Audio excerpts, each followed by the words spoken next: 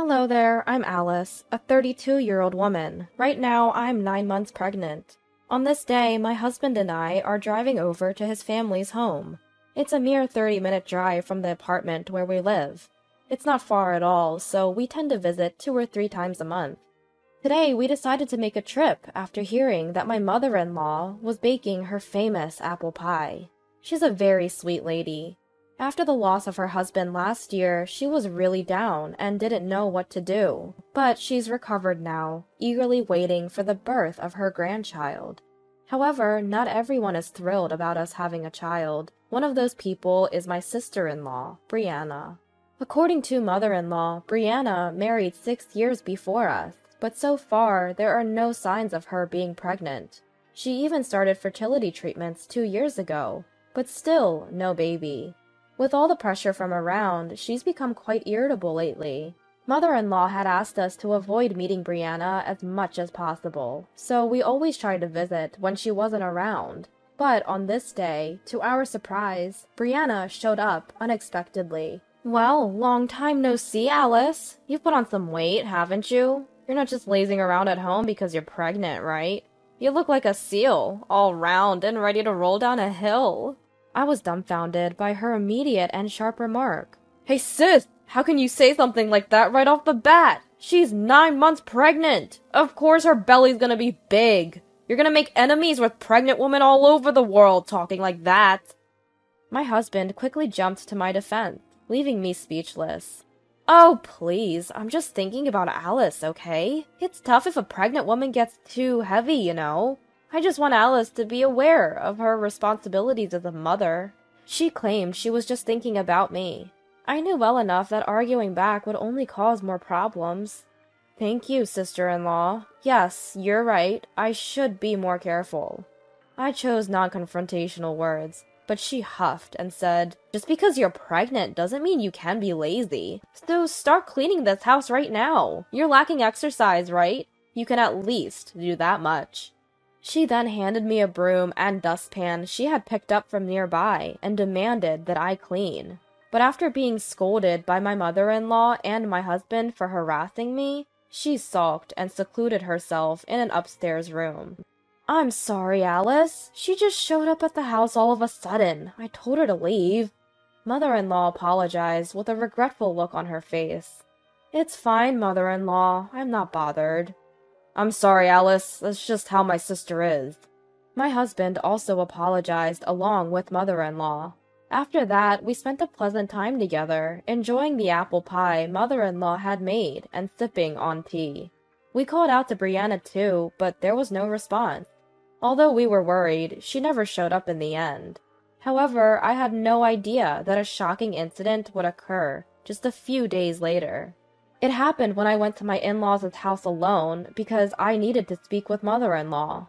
As I wondered why the front door was unlocked, I discovered Brianna in the living room. "Sister-in-law, what brings you here? I heard from mother-in-law that you had to work today." "I wasn't in the mood, so I took the day off. And I was surprised to see you here. You disrupted my cleaning last time. Now please, get back to work." With that, she thrust the broom and dustpan back at me. I decided to clean as much as I could to avoid any trouble, but that day I was feeling discomfort from early morning, and during the cleaning, I began to feel pain in my stomach. Just as I thought of taking a short break, my sister-in-law kicked my stomach, which resulted in my water breaking. The pain escalated, and I fell down on the spot. It hurts! Somebody, please help!" I took out my mobile phone from my pocket and quickly dialed mother-in-law. "The baby is in trouble." I managed to utter these words before losing consciousness. When I woke up, I found myself in a hospital bed with an IV in my arm, and my body was wrapped in an electric blanket. "Where am I? Wait, what about my baby?" I tried to sit up, but the pain in my abdomen stopped me. Not only that, my stomach, which was supposed to be large, had shrunk, and I was shocked. I pressed the nurse call button, and when the nurse came, I asked what had happened. Apparently, my water had broken, and I had to give birth via emergency cesarean. The baby was small and therefore in an incubator, but was said to be in good health. Mother-in-law and my husband, who had rushed in, were also informed by the doctor. Their faces were red with anger. I decided to visit the baby once I felt better, and tried to sleep as much as possible to recover quickly. However, the next day, an unbelievable person showed up in my room. It was my sister-in-law, who had kicked me, and her husband. They walked into the room without even knocking. I frowned at their impudence. And when the two absurd people suggested, "We'll pay you.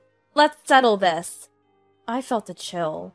When I didn't agree, they lashed out at me with every offensive word they could think of, towards my tired face from the cesarean operation. Thinking that my daughter had to go through such a thing because of these people, something inside me snapped. "A settlement? Are you kidding me? Don't make me laugh. I'll ruin your life." The two of them were enraged by my words and continued to shout at me. What are you saying? We're offering a solution with money here. Aren't you thankful? Alice, didn't your parents teach you to obey your elders? We're telling you to settle. Just agree, quietly. My brother-in-law also joined in, and as we were arguing, forgetting it was a hospital room, the door suddenly swung open, loudly. I've heard everything. I'm sorry, but I have absolutely no intention of settling. My husband has a good build and is tall, so his deep voice was imposing. They didn't seem to expect my husband to show up, and the two who were talking so confidently until now were completely taken aback. "Ah, long time no see, Finn. It's a coincidence to meet you here." My brother-in-law said this, but his face seemed tense. "It truly is a coincidence. I didn't expect to meet you here, and I never imagined I'd hear such words from you two. I would appreciate an explanation." We were all in the room when they said it, so there's no room for any excuses. "Hey, don't be so angry, Finn. It's not like we had ill intentions. We just feel bad for what we did to Alice. That's why we're offering money, hoping to settle this out of court." My sister-in-law explained with a trembling voice, but my husband's fury didn't subside. "The one who decides whether this will be a settlement or not is Alice, not you. Besides, do you think this is a situation that can be solved with money? Alice had an emergency C-section. The baby's in an incubator. You endangered both their lives. Do you even understand that?" My husband exploded, letting his emotions get the best of him. As for me, I also couldn't forgive them, just because they were throwing money at us. I agree with my husband. No amount of money can make this right. You will face the consequences of your actions.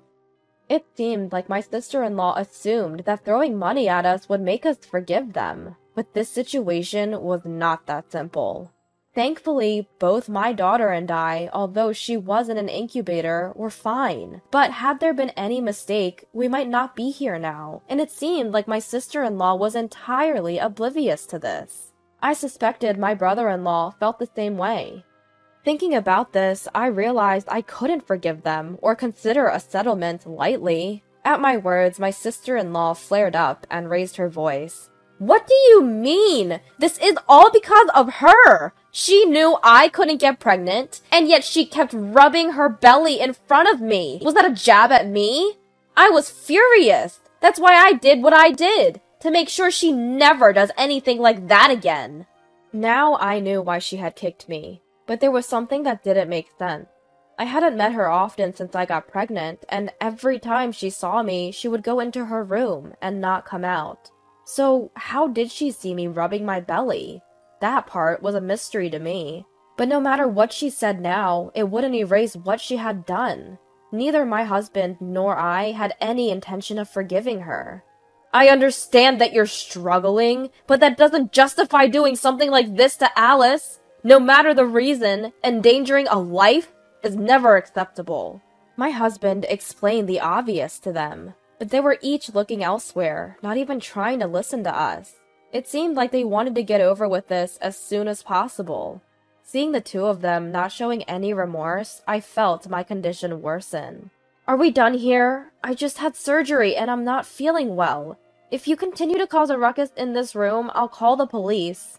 Arguing here wasn't going to resolve anything, and talking to the two of them was too hard for me, as I was still recovering.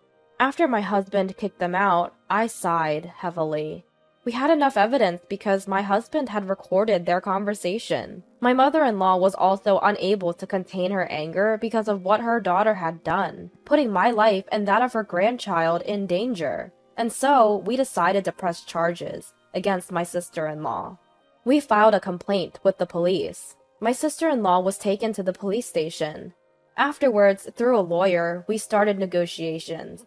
But my sister-in-law insisted to the lawyer, "I've done nothing wrong. This woman has been flaunting her pregnancy in front of me, causing me emotional distress when I myself am struggling with infertility. She's not innocent either, so she should be open to a settlement." At first, she had been eager to pay any amount of money, but then she began to claim her innocence. She insisted we should just pretend none of this happened, because we were both at fault. When she first saw my husband in the hospital, she was visibly intimidated. But now, determined to avoid paying, she put up a stubborn fight throughout the process. However, she had no idea our conversation in the hospital room had been recorded.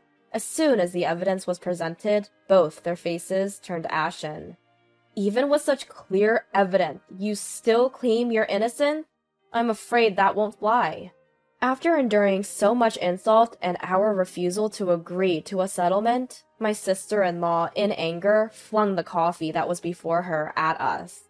Thankfully, the coffee was cold, so we didn't get burned. Furthermore, their outrageous behavior and language in the office resulted in additional charges, forcing them to increase the compensation amount. Trying to calm his infuriated wife, my brother-in-law left the office. With the assault charges against me and the current incident, the amount we demanded from my sister-in-law had become substantial. When we told my mother-in-law about what had happened, she looked deeply remorseful, saying, "I'm so sorry for what my daughter has done. There's no need for you to agree to a settlement. I'll make sure she faces the consequences." She apologized tearfully. I couldn't help but think, how could a grown-up cause so much distress to their own parents? Somehow, I felt incredibly sorry for my mother-in-law. In the end, my sister-in-law was asked to pay a hefty compensation. Shocked by the amount, she called me repeatedly, insisting that we should reduce the amount because we were both at fault. I could not comprehend how she could make such an argument after all she had done.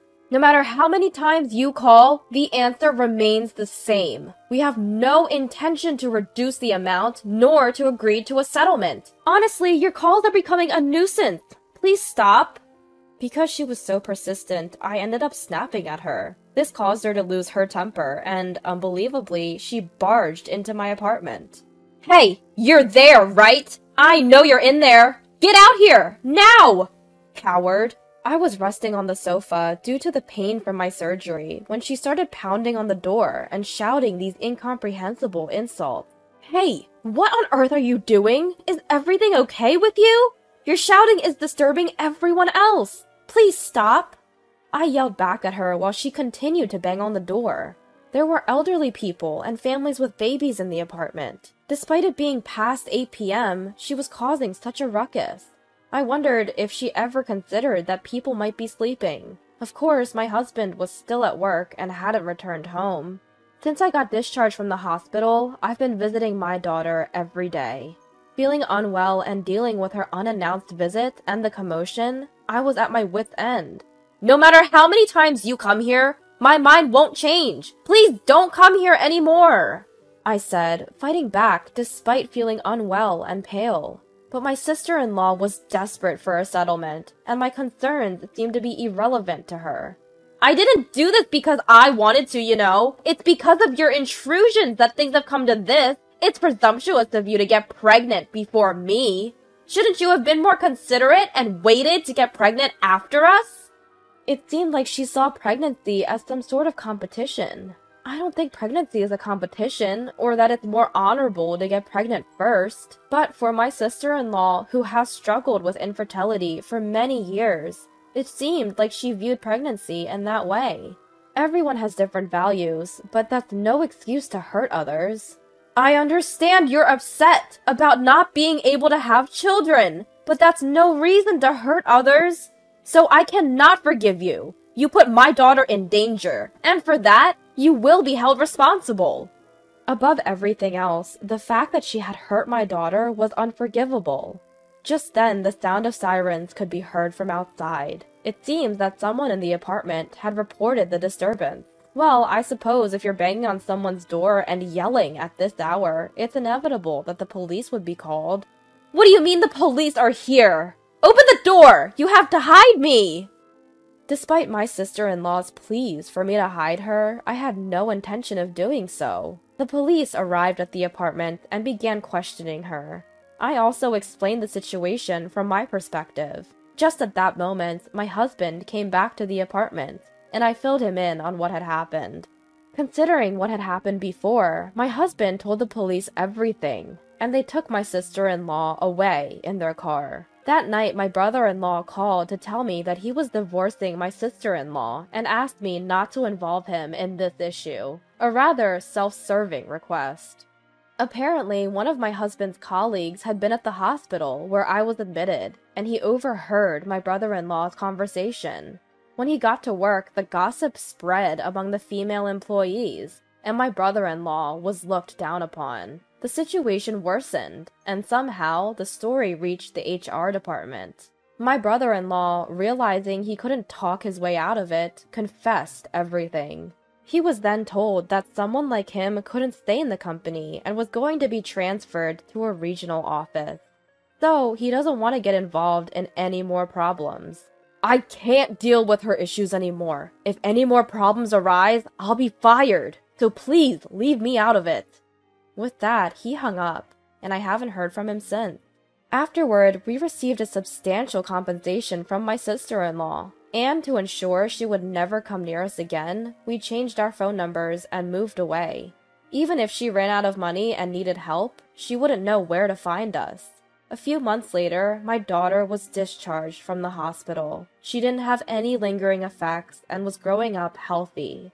Rumor has it that my sister-in-law was in substantial debt. At first, she was moving from friend to friend, but she was never contributing to the living expenses and stayed for far too long, so they kicked her out. My sister-in-law, who has no place to live and no money, is working part-time to pay off her debts.